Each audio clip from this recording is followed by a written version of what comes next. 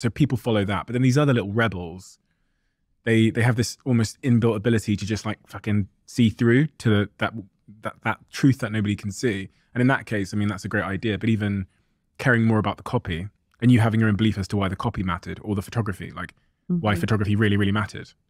On eBay. Yeah, on eBay, which a lot of people wouldn't have had. Like that's And it was called Nasty Gal. The spirit of it was really irreverent at the time. The eBay sellers were selling like, you know, it was called Mama Stone Vintage was a really big one, and it was all very hippy dippy and vintagey. And mine was vintagey, but it was like very hard hitting, edgy.